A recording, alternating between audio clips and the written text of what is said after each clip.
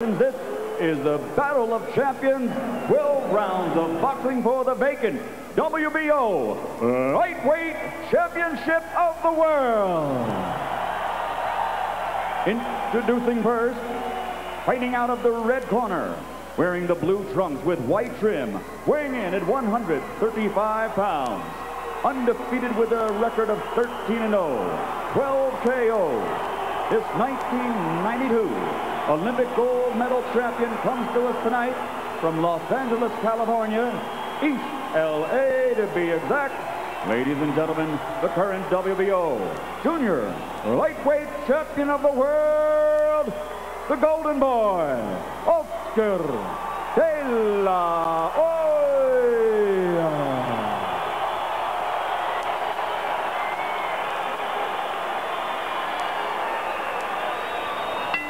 And his opponent across the ring, fighting out of the blue corner, wearing the red trunks with green and white trim, weighing in at 134½ pounds. His professional record, 53 victories, 35 by KO, against 6 defeats with 4 draws. Ladies and gentlemen, from Mexicali, Mexico, he's the #1 ranked WBO contender, the former featherweight champion of the world, Jorge Paez.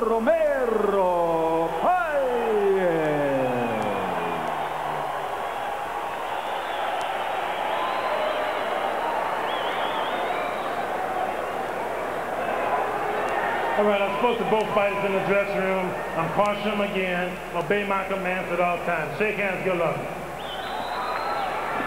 Jim, last weekend, a former Olympic gold medalist from Nigeria, Robert Wangala, died here in Las Vegas in the aftermath of a fight.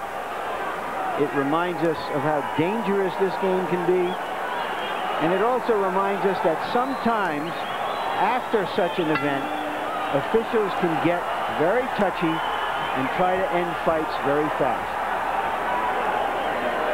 We'll keep an eye on the activities of referee Richard Steele as Jorge Paez begins the first round, stalking Oscar de la Hoya. Now, George, Paez is an unconventional fighter. He may be open a lot of the time, but he's so off rhythm that you may not be able to find him when he's open. That's right, but you can cut all of that off if you make him be the aggressor. You can do a lot of clowning things, backing up, but coming forward, you can only do one thing, lead with your head, clowning.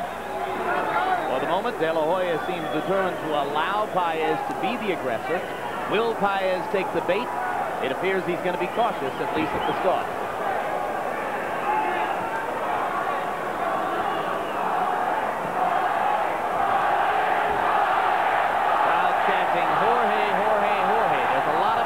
Support for Paez here.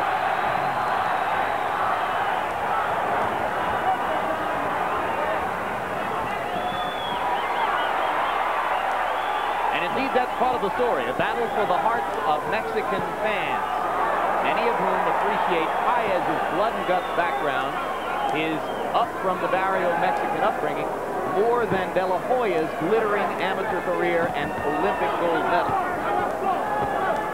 The thing about a young fighter, they got to be careful. When you hit them, they always try and hit you back. If Paez happened to land a shot on Oscar, he should just forget it and go back to what he's done, backing up, using a jab. Oscar not allowing himself to get in danger here as he did in the first rounds of 2 of his 3 preceding fights. Takes a right hand to the head. Paez spent most of his career fighting at lower weights. There are few who believe he will have brought much punching power up here to 135. Thus far, Oscar, not taking any steps forward. He's starting to get off a little bit. Do not come forward, forget it, until the rounds start to mature. Paez landing a left inside. De La Hoya punching sparsely. Now sticking to jab, throwing a right hand. You can see how utterly conventional De La Hoya is in style compared to the wild, winging shots of Jorge Paez.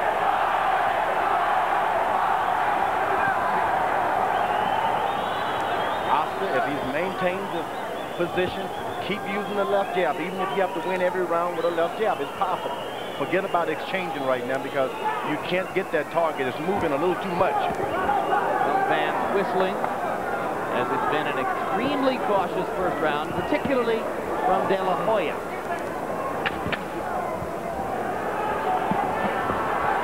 Another left-hand shot landed inside by Paez. De La Hoya lands a straight right, not a lot behind it. Now a right uppercut at the end of the round is De La Hoya's best punch at the stanza. And as we go to the corners, our interpreter is Hector Garcia.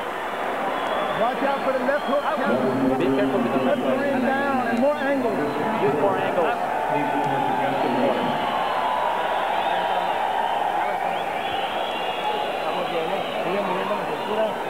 Keep moving your way. Use those punches up and down.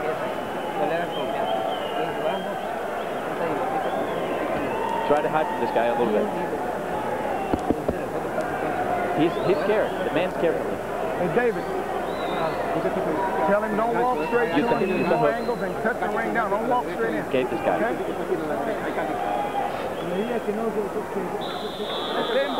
Beautiful. Nice. Jim, before this fight, I mentioned that I thought that De La Hoya had to start to modify his aggressive style, and we saw him doing that in the very first round. A little bit more defensive, wear the other fighter down, and then take him on later in the rounds. He's walked out into some big punches early in fights, and he's learned something from it. De La Hoya sticking with the jab in round one. Oscar threw 51 punches, and 36 of them were jabs. Now a left hook seems to stagger Paez momentarily. De La Hoya follows with a flurry. Another left hook, and down goes Jorge Paez. 2, 4, 5, 6, 7. He's not going to get up. 9. Oscar De La Hoya with a second-round knockout of Jorge Paez, who had only been knocked down once in 63 previous fights. We just saw the image and the pendulum swing to the other side. He fought brilliantly because he had modified his style. He was cautious in the first round, and he seized the opportunity when he saw it. 49 seconds of round two. George, two spectacular left hooks. The thing about it, he got them not within the exchanges of punches. He just picked his time, threw his punches. There weren't any exchanges. He did it properly. So he showed a patience that he hasn't been able to show before. Good defensive left jab to set all of that up. Great. Spectacular. Short, beautiful left hands, and now he's smiling. Well, it could not have gone better for those in the Oscar De La Hoya camp. And now the memories of those two knockdowns against De La Hoya in the first rounds of two of his last three fights begin to fade a little bit. This was just the kind of performance he needed to re-enhance his credibility. And no doubt many of those who are cheering now are the ones who were chanting Jorge, Jorge in the first round. The great thing about it, he got a second-round knockout by not being the aggressor. He was on the defense most of the fight. Then the opportunity presented itself. He went for the finish. Missed a lot of shots, but he threw a lot of shots. Particularly good because when Paez fell, he fell on his neck. There you go. Richard Steele was blocking your vision just a little bit as Oscar landed that finishing left hook. There's that one. Was the shot that hurt him. It wasn't the last one that got him. When you see a fighter fall on his neck as Paez did, he is hurt. It was the first left hook that set up all of this, and then the second left hook there put the man down. And he did it spectacular by using jabs, going backwards. Paez needed room to clown, and he just took away his own room by being the aggressor, thinking Oscar is afraid of him. There's that left hook. He's got great technique on the left hook, doesn't he, George? He stands square, and he believes in his power. When a guy has power like that, all you got to do is believe in it. All right, let's go up to ring announcer Michael Buffer for the official particulars on the second round De La Hoya knockout. Ladies and gentlemen, referee Richard Steele reaches the count of 10. The official time, 39 seconds of round number 2. The winner, winning his second world title, the new WBO lightweight champion of the world,